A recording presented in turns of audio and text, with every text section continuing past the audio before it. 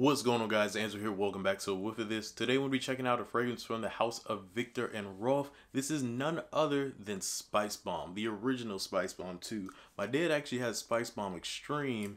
I do like that one. I actually got a sample of Spicebomb Extreme. It's really good. It's a solid vanilla fragrance. I wouldn't wear that one year round, but this one right here, let me tell you, this is one of my favorite freaking bottles in the fragrance game. Honestly, I love the glass bottle. I love the fact that it looks like a grenade, and then you can pull this off.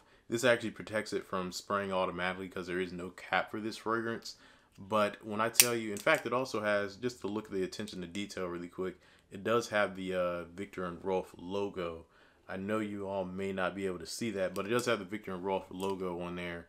And then the bottle right here does show Viktor and Rolf again. This is an eau de toilette. The price on this one runs $112 at retail, and you can get it for about $75–80 at discounted places like FragranceNet or Fragrance Buy or something like that. Some of the perfumers are going to be Oliver Page and Fabian Baron, and then you also have Viktor and Rolf themselves who help partner with that. Then if we talk about some of the notes in here, you're going to have for the top notes bergamot, grapefruit, and when I tell you smell those two as soon as it opens up, it just smells so good.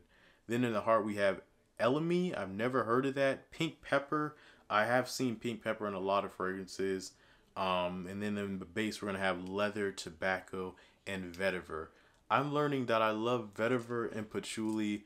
Vetiver is this like nice, just woody type of fragrance. When you mix it with like fresh citrus notes, it makes literally a just spice bomb. Like, I'm trying to think of another. 1 Million Lucky does this as well. If you check out the bottle, I mean, I have used a nice amount of it. I'm almost at halfway with this fragrance, and I can't remember when I bought it. It actually released in 2012. In 2015 they released the Extreme. They have a couple other releases that they have that aren't Spice Bomb, like they're not even really flankers, they're just their own thing in the Spice Bomb family. But this is an amazing scent. The longevity on this lasts about probably 8+ hours. If you spray this on clothes, it's definitely going to last even longer, over 10 hours for sure.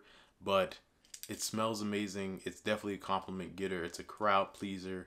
This is one that I'm so glad that I just bought, and I did blind buy it. But I hope y'all did enjoy the video. Don't forget to give this video a thumbs up and subscribe if you want to see some more content like this. Remember to like, share, subscribe, and until next time, peace out.